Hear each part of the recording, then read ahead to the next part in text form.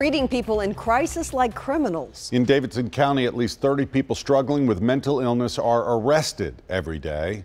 As News Channel 5's Sarah McCarthy explains, this is a problem that affects everyone from families and schools to police and taxpayers.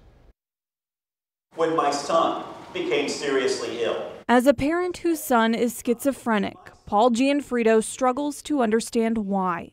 Why do we arrest someone having a mental health crisis? Could you imagine putting them in cuffs and bringing them to the jail in order to have them evaluated for the stroke or a heart attack versus calling an ambulance?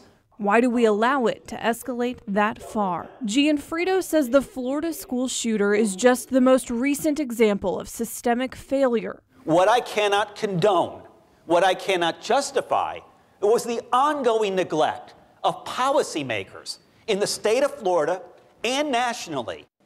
Gianfrido is one of dozens of mental health experts analyzing why we handcuff people who really need hospitals. So 100 people a day will go to jail in Nashville, will be arrested, taken off the streets, and of those 100 people, somewhere between 30 and 35 of those out of the 100 will be diagnosed mentally ill upon arrival.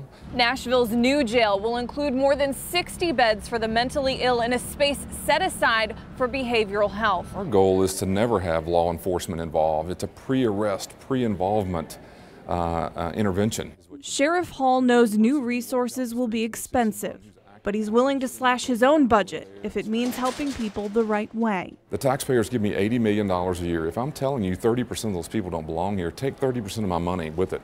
He says there's no reason to ignore this problem anymore. No case for treating people in crisis like criminals. Reporting in Nashville, Sarah McCarthy, News Channel 5.